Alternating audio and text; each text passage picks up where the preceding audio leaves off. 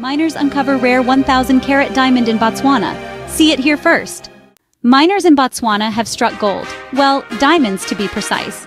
This week, they unearthed a colossal 2,492-carat diamond, weighing almost 500 grams, making it the largest diamond discovery since 1905. The last time a gem of this magnitude was found, the world was witnessing the launch of the Brazilian Navy's battleship, Minas Gerais. Unearthed at the Karowe mine, located 300 miles north of Botswana's capital, Gaborone, this mine has gained a reputation for producing some of the world's most remarkable diamonds, including the 813-carat Constellation diamond, which sold for a staggering £350 million in 2016.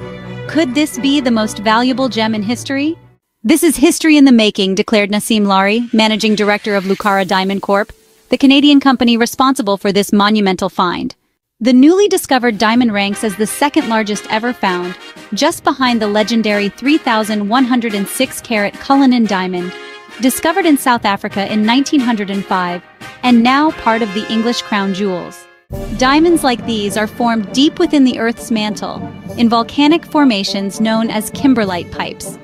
These rare structures, which only produce quality diamonds about 1% of the time, are crucial to the diamond industry. But what makes this discovery even more fascinating? Botswana's president Mokgweetsi Masisi was one of the first to lay eyes on the newly unearthed gem. "It's amazing. I'm lucky to have seen it in my time," he said, marveling at the diamond that filled the palm of his hand. Thanks to technological advancements, Botswana, the world's second-largest diamond producer, accounting for 20% of global production, has been at the forefront of diamond discoveries.